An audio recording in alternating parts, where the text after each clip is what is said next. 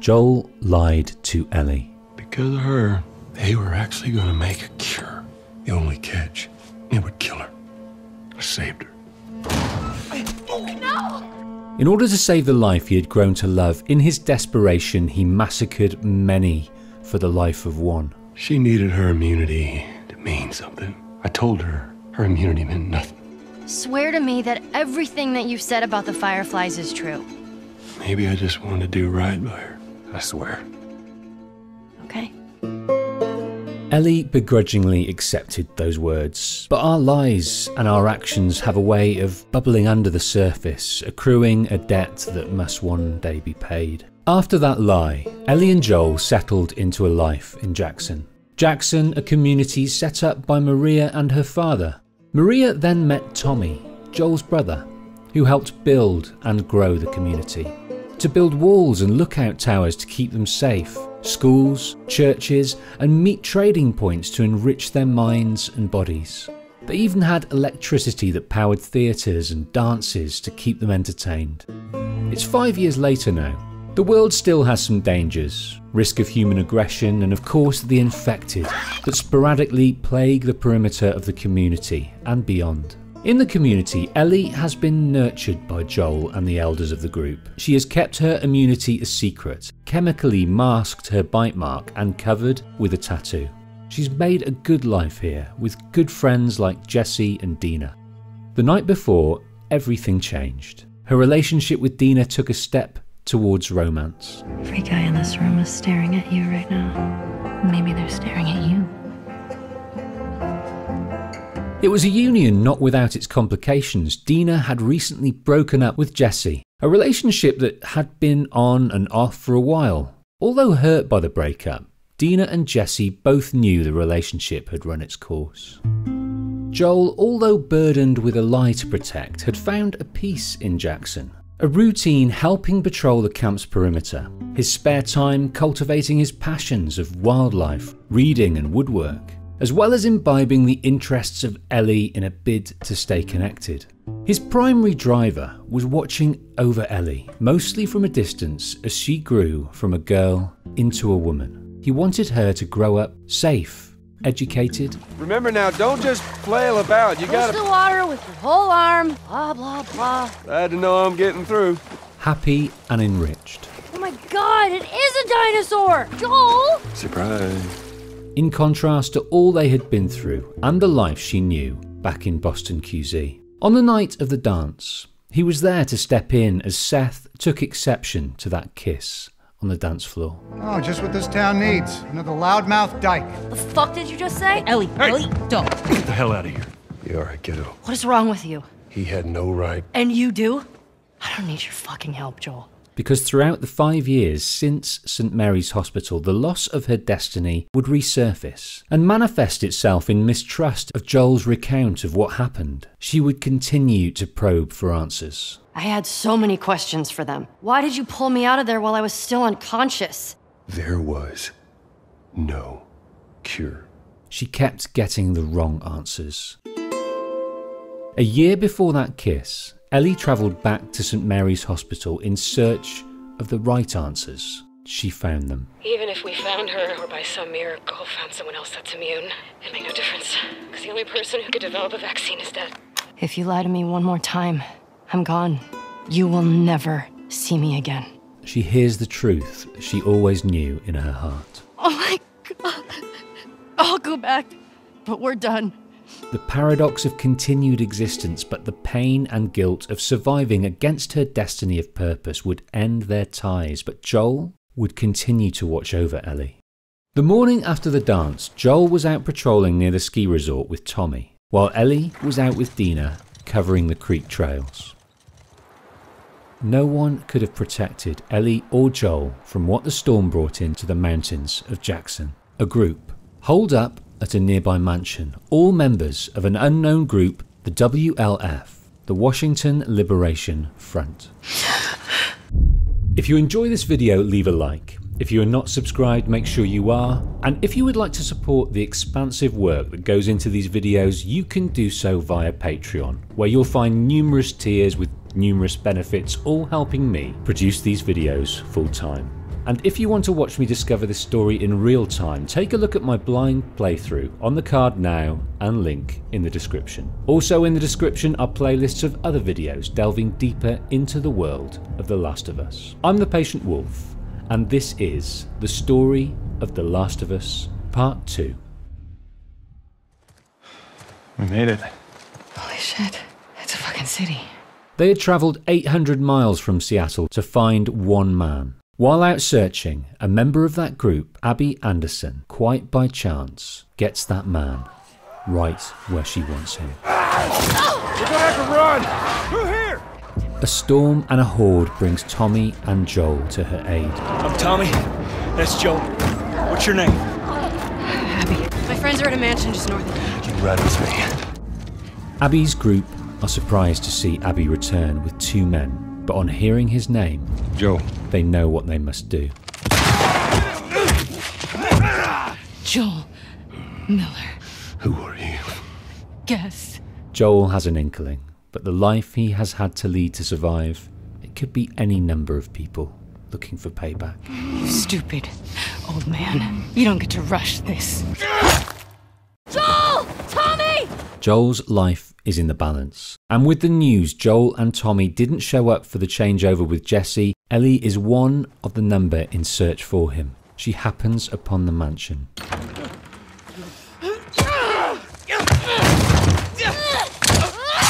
her down! Get off me! End it. Now. Oh, please get up!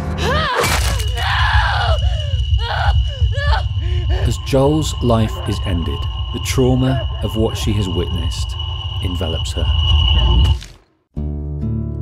She doesn't know why her and Tommy were spared, but a vacuum has been left. A deeply complicated but vital relationship has been ripped from her, and all that is left is rage. There is only one response she can fathom, and that is revenge. Despite the protestations from Tommy, who has had his own counsel in Maria. Is this you talking or is this her? If it were you or me, Joel would be halfway to Seattle already. Washington Liberation Front, that's what you said was on those patches. Ellie is resolved to make the trip to Seattle with Dina. You go. I go. End of story.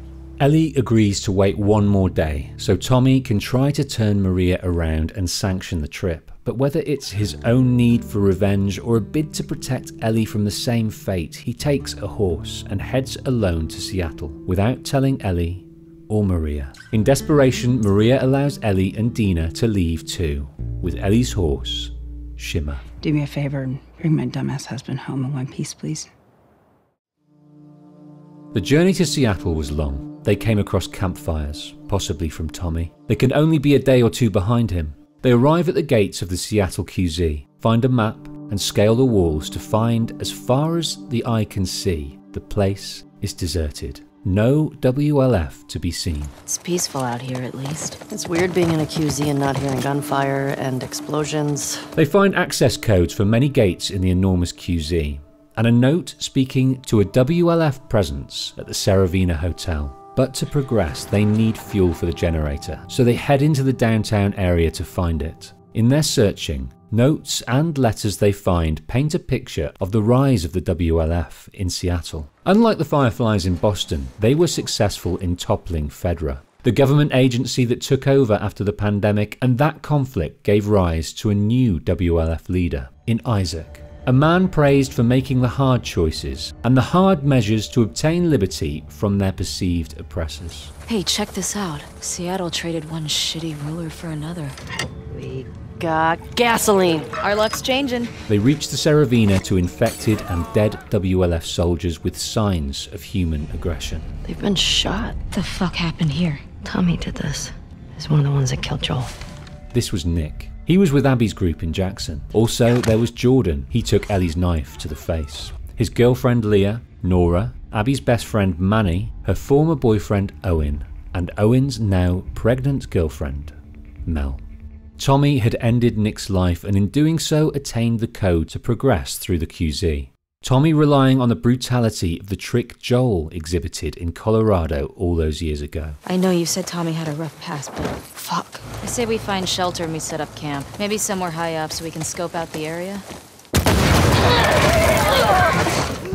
The WLF. Shimmer dead. Ellie overpowered, but Dina rolls away to safety. Didn't think I'd ever see you again. Jordan, with the legacy of Ellie's blade on his face, interrogates as to who else is in this avenging party. You can't stop this.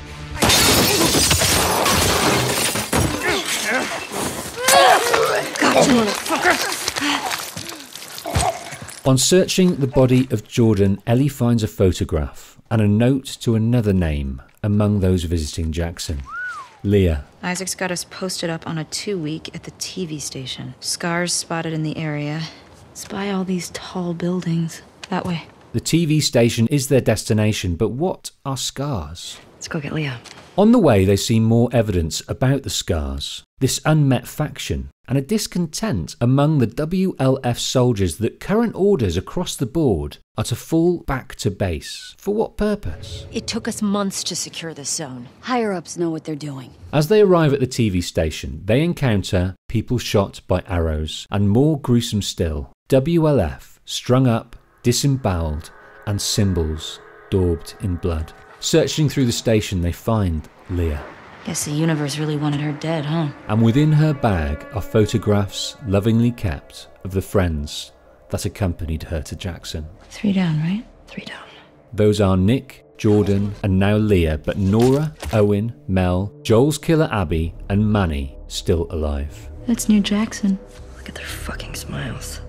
With the WLF closing in to investigate the attack, Ellie and Dina use the tunnels of the metro system to escape. All right, it'll work for now. Keep going. But they trade the WLF for infected. With spores abound, they don their masks. Look out! Just as Ellie thought she had a handle on the progression of the infection that plagues this world, her and Dina are presented with a new class of infected. An alternate 4th class that, when in close proximity, engulfs its target with acidic clouds. This class has been dubbed as the Shambler. As if the others weren't bad enough. I'm really tired. Dina exhausted, but both wary and intent on reaching the surface. Ellie, your mask! No! Ellie, no! Stop! I'm not infected. I'm immune. I'm not coughing, do you see? Shit. Can you run? Yeah. Let's fucking go! They make it to the surface, but this is taking it out of Dina. A fatigue that worries Ellie. You want to tell me what's going on with you? What's going on with me? I'm immune. The fuck are you talking about? I was bitten and nothing happened. Now you know. Ellie, I think I'm pregnant. What? Don't worry, it's not yours. How long have you known? I wasn't sure, okay? I didn't want to be a burden. Well, you're a burden now, aren't you? Her anger born out of a mixture of care for Dina and that she may soon have to choose between Dina and her thirst to make Abby and her group pay. From here on in, the theatre will act as their base in Seattle. Dina is hampered by nausea. She can't accompany Ellie like she has until now. They rig up the wireless radio, tune in to the WLF comms, and from here, Dina can isolate activity relating to the remaining aggressors. They found our mess at the school. This guy, Owen, he went AWOL. What about her? Nothing yet. Negative on scars. Lone male trespasser. Armed. Lone male Over. trespasser? Tommy.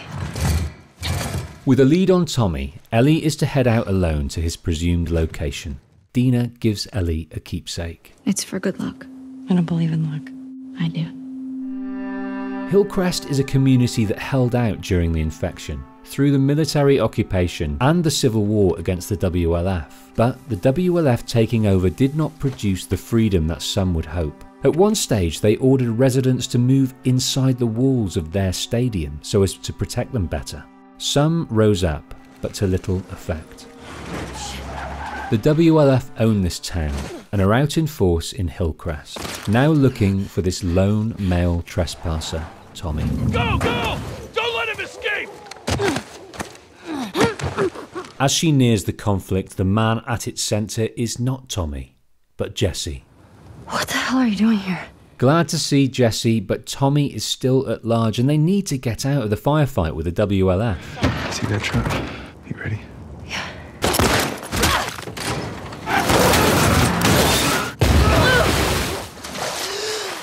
Free of danger, they return to the theatre. Oh my god. Jesse. Hey, Dina. Oh. While Ellie was away, Dina discerned the whereabouts of another member of the party in Jackson. Abby? No. This girl, Nora. She is located at the hospital collecting supplies with her unit. What, you're gonna go now? We know her location. Maybe Tommy does too. What? Nothing. Good. Dina sees a determination in Ellie that scares her. With Dina's momentum waning, Ellie's is ramping up the closer she gets to Abby. Get off of me! Dragged down by a stalker, she emerges from the sewers into another threat. Ellie finally meets the Scars.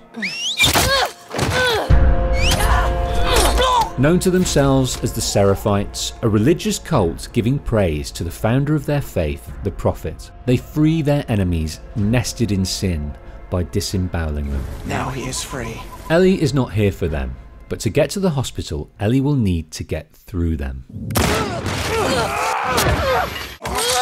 Gotcha, you motherfucker! Ellie uses the Seattle floods to enter the hospital, learns the whereabouts of Nora, and works her way to the upper floors. While crawling through the air ducts, she hears word that Abby's whereabouts are unknown. Nora is being pressed as to where she is. When Isaac talks to us about this, I'm gonna say what I think happened. Knock yourself out. I've got work to do. Don't scream. You remember me? What do you want? Abby was here earlier. Where'd she go? We could have killed you. Maybe you should have. Or maybe you should have stayed the fuck out of Jackson. Ellie gives chase under WLF fire and rather than be caught, elects to drag Nora with her down to the infected and spore-ridden lower floors. Ellie finds Nora, coughing, infected. You're breathing spores. You're her.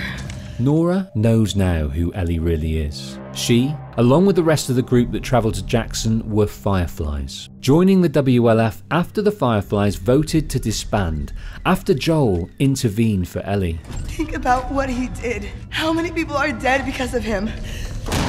Joel not only took away the source of the immunity, but the only man that could utilise it.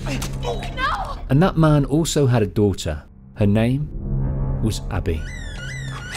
Is he still in the fucking building? No! Don't look. Dad! Dad! Ellie does not know details of what individually any of them lost, but collectively, Ellie had known in her heart that that day at St. Mary's Hospital that resulted in the end of the Fireflies was the reason for his death. But this knowledge had no bearing on her rage. It's so strong there is no room for the minds of others, and the only person she needs to see die is Abby. She arrives back at the theatre with the location of Abby extracted from Nora with bloody force marked on her map. Back at the theatre, Dina is struggling. Jesse instinctively knows she's pregnant with his child. She needs real care and she's not going to get that. Yeah, I know. But I can't just leave Tommy. Maybe you could take her back. She's not going to leave without you. Let's get Tommy. They decide to head for the aquarium, the last known whereabouts of Abby, in case Tommy has the same intel. Jesse hopes they can intercept him there. Ellie content that her mission for Tommy and Abby are still aligned. Jesus, how the hell are we crossing this? Between them and the aquarium is an impassable expanse of water. The highway is occupied by wolves, so they decide to commandeer a boat.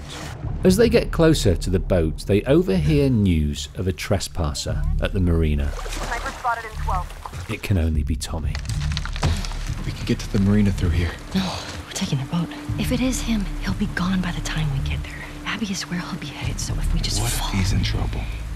He can take care of himself. Jesse can now see what Dina has seen growing in Ellie, the closer she has gotten to her target. Ellie's drive for revenge that now trumps anything and anyone else, including the retrieval of her only living connection to the father she lost, Tommy. I really hope you make it. And like Dina, Jesse sees no use in trying to persuade her. He heads for Tommy. Ellie gets the boat. Almost there. The floods form rapids that take Ellie closer to the aquarium. As she nears, the rains turn to storm and the waves wash Ellie up on the shore of the last known location of Abby.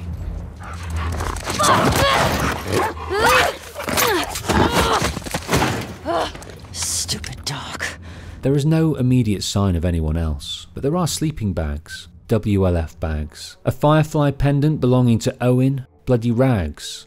Someone was hurt. She hears voices. People don't come back from that island. I'm not fucking going there. Then don't! Ellie gets the drop on them. You're that girl from Jackson. Tell me where she went. Point to where she is on this map. It better fucking match up. Fucking point!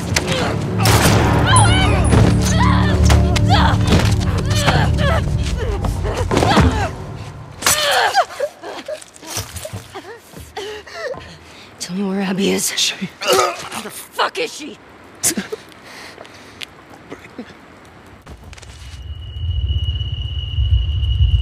With the revelation that Mel was carrying a child, an innocent, the realization of her actions, and the trauma her revenge has kept at bay envelops her. Jesse and Tommy arrive and take her back to the theatre, their base of operations, but Ellie left the map.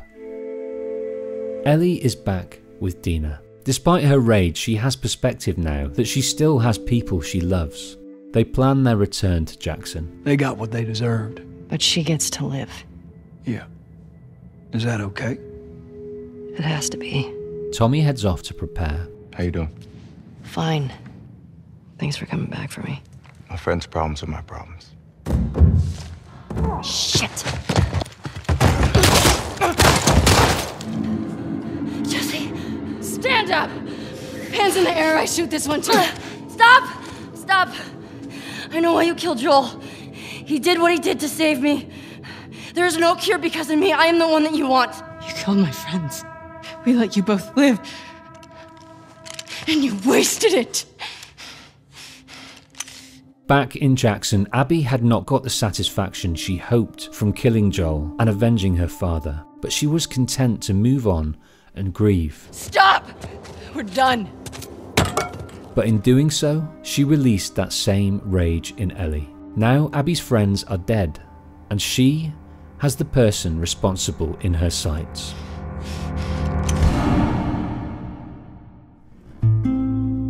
On returning to Seattle, for Abby and her friends, life returned to normal. She still had a city to control and protect. The Washington Liberation Front live as many communities do in this post-apocalyptic world. They have taken the Seattle Stadium as their home. Within it, they are well protected. They train, their children learn and play, and they grow the crops and livestock to feed their growing populace. They are a warring faction, led by Isaac. They have been making good ground against the Seraphites of late, but a recent truce has been broken, and the conflict has escalated. Abby! Oh, been searching everywhere for you. We've been called up. Isaac wants us at the front. Isaac has given orders for all soldiers and medical personnel to give up ground and return to the operation base for further orders. They are starved of information, and rumours are flying. Can you fucking believe after everything we're falling back? I'm telling you, we're leaving the QZ. I heard the big man's had enough. Manny and Abby are heading to the FOB, and Manny has contrived that Mel comes along too. Why are you doing this to me? Because I care about both of you. Mel and Abby have been friends since kids with the Fireflies, but Mel is with Abby's ex, Owen, now. A relationship that could not survive Abby's yearning for payback against Joel. Since that brutal payback, her and Abby have developed a rift between them. Manny hopes this journey will start the repair to this rift. Hi. Hey. Let's keep moving. As the journey is longer than advertised, they attempt to reconcile. I am glad I'm here with you guys. I hate to hear you got in trouble and I couldn't help. I guess I was shook by Jackson, too.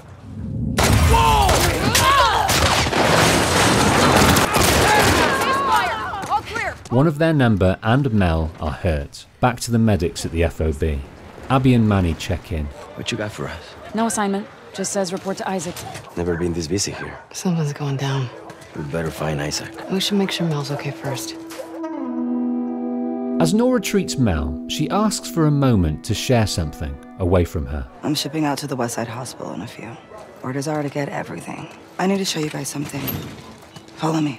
Amongst the many dead from the conflict, awaiting burial, is a body bag containing Danny. Not a former Firefly, but a soldier that was out with Owen responding to a report of Seraphite activity. Owen is still missing, but Danny made it back to the wolves and died in Isaac's arms bearing a message. As far as I can tell, there's no units going back that way. Worried, Abby resolves to find out why no one is searching for Owen when she reports to Isaac. Isaac is in the apartments, a prison, a place long used for the WLF to hold and forcibly interrogate captured Seraphites. After our morning, I wouldn't mind a few minutes with these guys. They catch up with Isaac, questioning a scar. They find out the reason for the pullback. These small skirmishes. We can't keep going like this. Sick of another failed truce, Isaac has a plan to attack their island with full force to end the conflict once and for all and eradicate the Seraphites. There's a big storm a few days out. We're gonna use it to mask our approach. You two are gonna lead the first wave. Abby uses the opportunity to ask after Owen. He shot Danny, apparently to protect some scar. It's bullshit. Excuse me? Let me go after him. I'll walk him back in. We'll get to the bottom. No, we've only got one shot at this. And this is bigger than any of us. Definitely bigger than Owen. Abby appears to concede, but inside she knows what she must do. If Owen's out there, how the hell are you going to find him? I know where he'll go.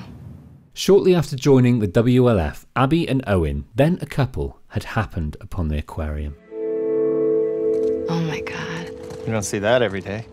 It was empty, but a family had for a time lived here and thrived, and had since remained untouched. In the outdoor theatre was moored their yacht. Owen especially fell in love with the place, and it was to become his haven that he shared with Abby for a time, and later grew more attached to it with Mel. He felt a special kinship with Max, the boy who had lived here before, who left his art on every wall. Max, with his brother, had joined the Seraphites. I'd love to meet this kid. He's a scar. Maybe you have. Jesus, I sure hope not. I just don't understand how anybody willingly joins the Scars. Well, in the QZs, people would refer to the Fireflies as terrorists. We blew up checkpoints and assassinated soldiers. Owen, as a Firefly, felt purpose. A purpose he has not been able to replicate as part of the WLF. It is at the aquarium the Christmas before they left for Jackson that he discusses the rumour that the Fireflies are reforming in Santa Barbara, California, a notion that Abby counselled to discount. Manny sees Abby off to go after Owen. Wish me luck. When you find him, don't hit him too hard. Abby despises the Seraphites nearly as much as Joel. Crazy bitch. Do you even know what you were starting? She has been in conflict with them ever since she arrived in Seattle. She has seen compatriots die and killed her fair share. Her journey across Seattle to the aquarium sees her pass through Martyr's Gate, a sacred place, a shrine to the prophet, the leader of their faith who had died at the hands of the WLF. A place they fight to hold off as they deliver their prayers to their lost leader, a note of thanks, a hope for a better life. In reading these, Abby reluctantly gains a better understanding of her enemy. And as she runs into them, she overhears talk of runaways from the group and are keen to hunt them down. May our prophet grant justice to those apostates.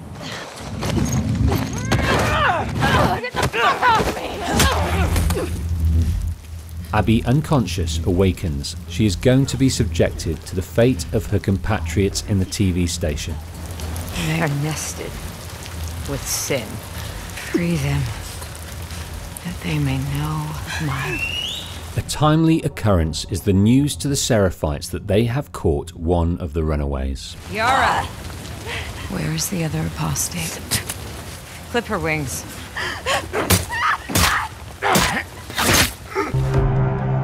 The runaways' names are Lev and Yara. They free Abby, ordinarily a sworn enemy, but for now, their purpose is aligned to flee the Seraphites and the infected attracted by the gunshot. Fading fast from her smashed arm, Abby carries Yara to safety. In here. Resets the arm, and with a mind still set on the aquarium, she leaves them. Thanks for cutting me down. Whatever shape she's in, we need to get out of here by tomorrow. We'll be fine. The aquarium is locked, but she finds a way inside and heads for the lamplit boat, eager to find out why Owen would attack his own, and for the sake of a Seraphite. You want to tell me what happened? I couldn't do it. Owen could not kill another Seraphite for a cause he did not believe in. Danny's militant loyalty took exception, and his death was a consequence of Owen's self-defense. Owen is done with the WLF. I'm going to Santa Barbara. To chase a rumor?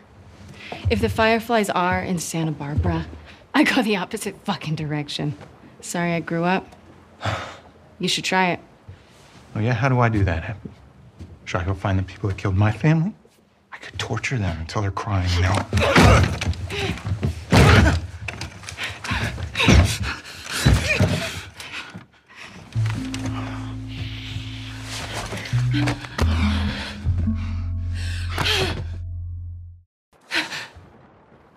The morning brings unease for Abby. More than the realization she has reignited an old flame, now an expectant father. The unease is related to the young Seraphites she left vulnerable up the coast. Those fucking kids. Arriving back, Lev has seen off investigating Seraphites. Yara needs urgent medical attention. What are you doing? I'm giving her a chance. The closest help there is back at the aquarium. Mel is back. A close call for Owen and Abby. She assesses the damage to Yara's arm. I was gonna clean it and try resetting. The bone's shattered. She has compartment syndrome. A critical diagnosis. The arm must be removed. They don't have the equipment or supplies to remove it safely. The WLF occupied hospital is potentially 2 days there and back with the current conditions. She doesn't have a couple of days. What if I can get you there in 2 hours? Abby needs to help these kids. She leaves with deep concern from Owen. Abby. And a desire to keep the flame they ignited the previous night. I don't care about last night. Well, I do. On their way to Lev's shortcut, they meet Seraphites. During combat, Abby hears a name. Shit. It's Lily! Did you hear what they called me? Once called Lily, and having struggled with his gender identity, Lev, against strict Seraphite rules, shaved his head from the braided hair to live as a boy. He aspired to be a soldier like his sister, but was to be married to an elder, a fate he could not fathom. Their mother, a strict servant to their faith, banished him, as did the group at large. Accompanied by his sister Yara, they were estranged from the group as apostates, renouncers of their religion and hunted for their crime. But despite the hatred, Lev still clings to a faith that grounds him. He draws strength to his character by the sage teaching of its founder, a woman dubbed as the prophet. Her writings don't have violence in them. We weren't stoning or hanging people until after she died. They're taking her words and twisting them. Abby, having always seen the scars through hatred, now has a view of them through a different lens. Through Lev. Only when weak may I carry my true strength. What the fuck is that? In helping Abby, Lev has revealed a Seraphite secret. To avoid the wolves, infected and fallen buildings, they have formed a sky bridge, often hidden from view due to the persistent Seattle clouds. I don't know if I can do this. Finding her true strength, overcoming her fear of heights and an unplanned deviation through relentless infected, they reach the hospital. I'm gonna go in the front door, grab the stuff, come right back. You're staying here, yeah? I need to grab some medical supplies. I'm doing a thing for Isaac. Those at the hospital don't know of Isaac's insistence that Abby stay at the FOB, but after checking her story as to why she was there, she is apprehended on Isaac's orders. She's been AWOL since yesterday. Shit. Hey! Crying out for release, she summons... Loyal to Abby, she releases her, explaining that these supplies have left for the FOB, in readiness for their invasion of the Seraphite Island. But she has an idea. We haven't cleared out the lower floors yet. Since the WLF have occupied the hospital, they have not dared to enter the lower floors. This hospital was ground zero as the pandemic rose in Seattle. Due to the number of infected, it was safer just to close them in. Those infected within have been entombed for 25 years. But that is Abby's surest bet. If all else fails, the ambulances in the parking basement may hold what she needs. May your survival be long. May my death be swift. The fuck is that? On bringing the power back online to ease her passage, Abby finds the supplies to save Yara. Thank God. But in doing so, unleashes a phenomenon. The Rat King. Tightly packed in an atmosphere of spores and fungus, these infected have evolved and conjoined to form a mass of infected bodies. It attacks with extreme strength.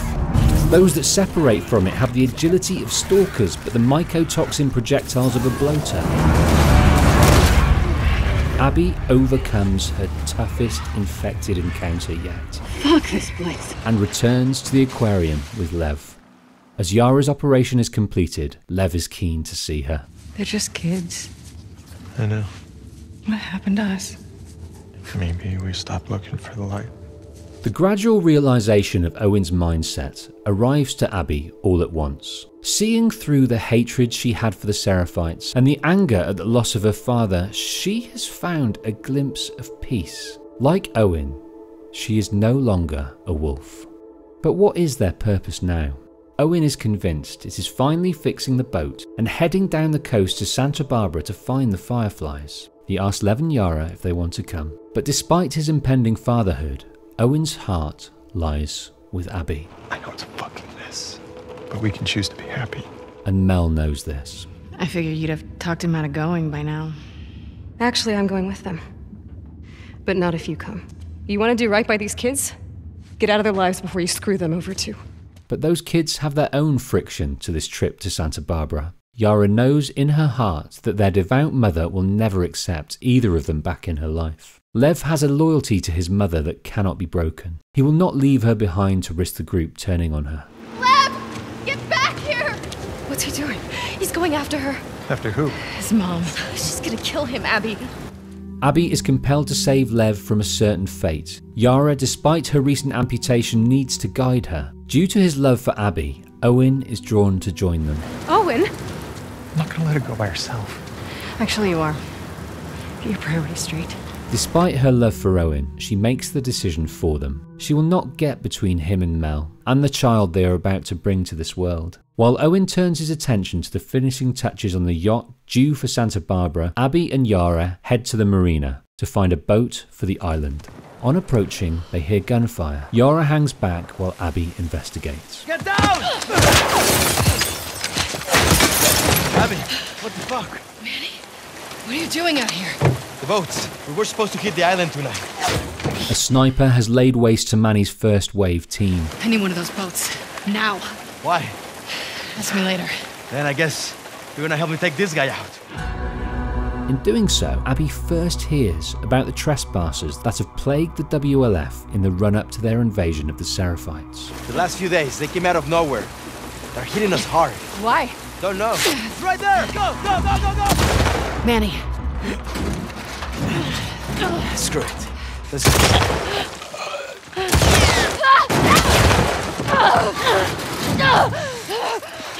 Her friend and roommate, Manny, is gone. But she is now trapped in here with this sniper, this trespasser. Why are they here?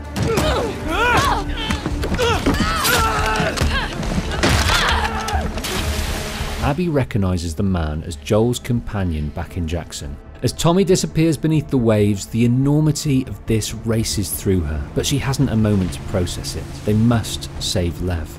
Through the storm that the wolves predicted, they reach the island, but so do the WLF invasion. Isaac had sent scouts ahead for intel to help them in this mission. They did not return. If they had, Isaac would have known about the sheer numbers that live on the island and how organised they are. Isaac, wanting to use the storm as a cloak, goes ahead with the invasion anyway. As they head for Lev and Yara's former home, Abby sees a community that she never imagined, like theirs, but living an antiquated existence. They had raised the buildings dwarfed by the iconic Space Needle. They lived simply in wooden constructions, in loving communities with children, crops, livestock. Abby can't help but draw comparisons with the communities she has known. May her light guide us through the storm. When you're lost in the darkness, look for the light. What's that? Something my dad used to say. This is the one.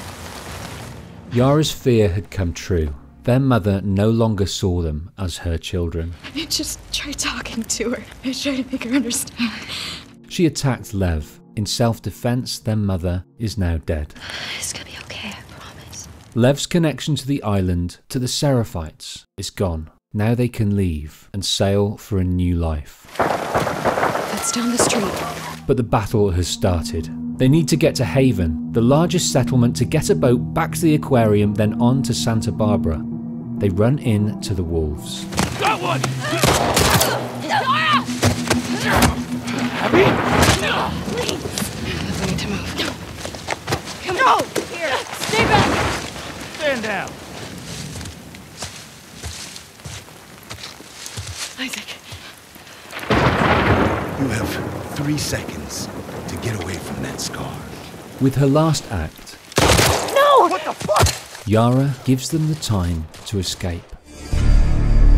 Those were your fucking people. You're my people. Lev has lost his mother and his sister, one after the other. With their blood still on him, Abby counsels the need for self-preservation. We're gonna have to fight to get out of this, okay?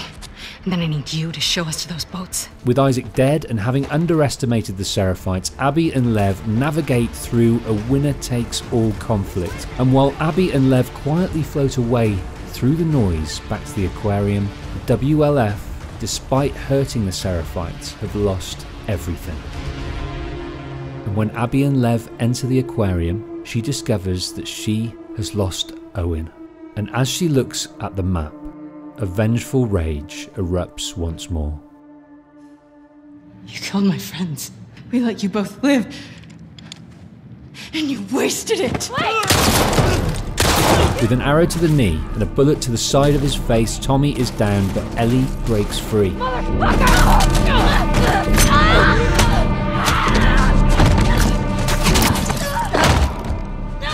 Stop! She's pregnant. Abby! With a look from Lev, she is immediately reminded of the brief moment of release she experienced from her hatred. How she felt when she finally avenged her father, how that couldn't sate her grief and rage, and how she channeled that into a hatred of the Seraphites. In Lev's eyes, she resolves to end her cycle of rage here. Don't ever let me see you again.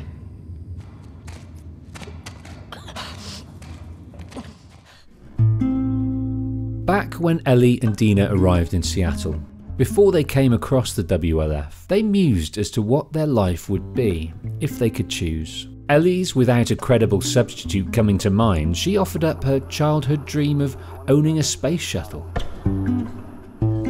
Dina's was more down to earth. Dina wants to live simply on a farm. Months after Seattle, Ellie, Dina, and their son, JJ, occupy a farm not far from the Jackson community. It has fences to protect them, livestock and space for Ellie to create. They have peace, love, a purpose in JJ. The farm an ideal life for Dina, and it could be for Ellie too, but the trauma of her loss of Joel still haunts her. She suffers episodes that take her back to the room where Joel was brutally taken from her. Dina shows loving patience, but this does not help Ellie exercise her grief. As Ellie returns from one of her frequent escapes of solitude to hunt, there is a visitor waiting from Jackson, Tommy. Tommy survived the arrow and the bullet he received in Seattle, but he limps and has lost sight in one eye. If anyone knows what Ellie is going through, it is Tommy, because there is a rage in Tommy now that he is not able to quell. Not only has he lost mobility and sight, but he has lost his wife, Maria, no longer able to suffer his behaviour. Tommy has lost the anchor that kept him so steady for the years since he met her. After his time surviving with Joel, the things he did and endured as a Firefly, and now alone with grief and rage and trauma now directed in one place, Abby. After much searching, he has a lead on her and Lev in California. Although Tommy is turned down now, Ellie rises early, perceiving that this is the only way she knows to end the trauma she bears. I have to finish it. Stay. I can't. I'm not gonna do this again. That's up to you. Ellie leaves their farm, this time without a bracelet, without Dina's blessing. Dina is done.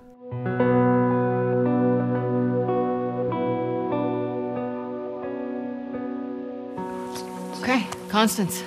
With nothing to keep them in Seattle, Abby and Lev have followed the lead Owen was so keen to investigate. The Firefly outpost is supposed to be in this street, but it's deserted. Scratches. Hello? Still deserted, but evidence of recent occupation and a wireless radio. This is Abby from Santa Barbara. Can anyone hear me? Hi, Abby. We got a clear signal on you. Where in Santa Barbara are you calling from? 2425 Constance. I was part of the Salt Lake outpost. Dr. Jerry Anderson. He was my dad. How do we find you? Get to Catalina Island. Approach the large domed building in Avalon. We'll find you. A needle in a haystack, but they have found the Fireflies. In California, but the Fireflies are not the only faction to exist here. There are others.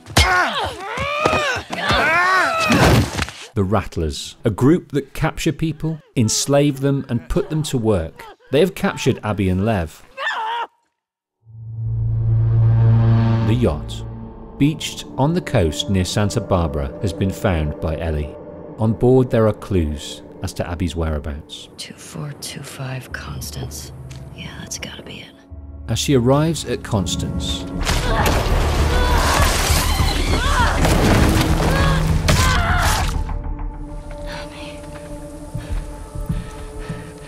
Abby. she is met by the Rattlers. Wait. You're looking for an Abby, right? Talk. She's in a holding cell at our camp. We keep them in the tall, round building. Although injured, Ellie gets through the Rattlers guarding the slave workers to the round building, to the holding pen. Where's Abby? Abby tried to escape. She's down in the pillars. Head down to the beach. We won't miss it. She's probably already dead. Ellie has travelled so far. She wants Abby dead, but how will it feel if it's not by her hands? Abby is alive. It's you. She is beaten, battered, emaciated, close to broken. But her first thought is for Lev. They're both this way. 2 boats await them. This is not how she imagined this going. But as Joel's dying face flashes in her mind, she's come too far to not do what she feels will abate this trauma. This obsession must have its end. I can't let you leave. I'm not doing this. I'm not gonna fight you. Yes, you will. He's not a part of this. You made him a part of this. Okay.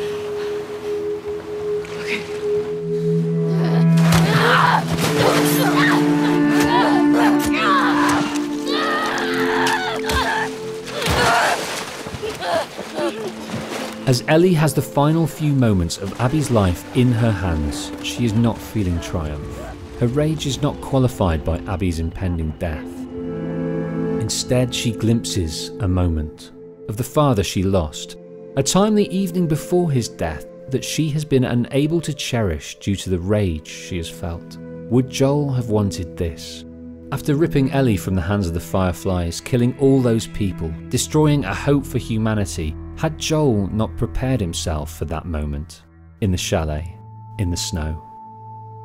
He had salved the wound left open since his lost daughter Sarah 25 years prior. He had saved the daughter he loved in Ellie so she could feel love, security, joy. He had completeness. In Abby and Lev, Ellie also saw what it means to protect a life, to be totally devoted to someone's well-being, what Joel had for Ellie.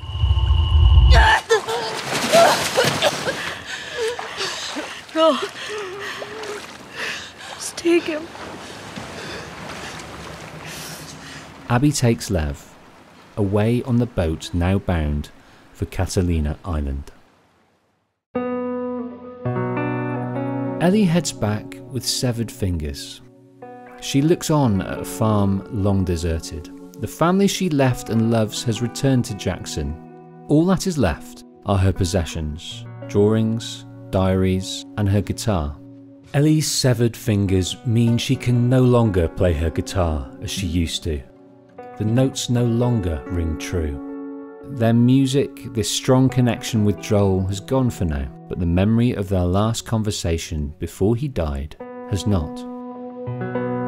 I was supposed to die in that hospital. My life would have fucking mattered. But you took that from me. If somehow the Lord gave me a second chance at that moment, I would do it all over again. I don't think I can ever forgive you for that.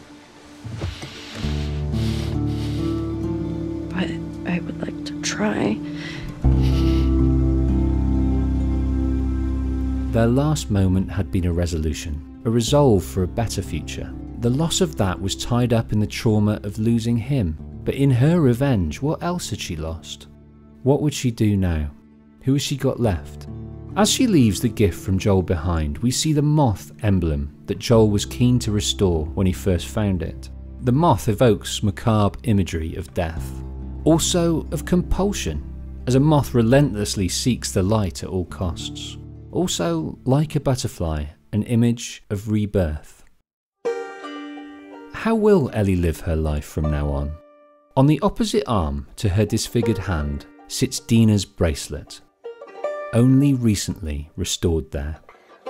In this image is a hope of a life of peace and love, a life Joel always wanted for her. If you enjoyed this retelling of The Last of Us Part 2, leave a like. Subscribe and hit the bell to be informed of more retellings on their way soon. And if you know anyone that would enjoy this video, share it. Tag me on Twitter, and if you would like to contribute to the hundreds of hours these videos take, you can do so via Patreon through a range of tiers. The link here. Watch this next video. And until next time, I'm the Patient Wolf, and this has been the story of The Last of Us Part 2.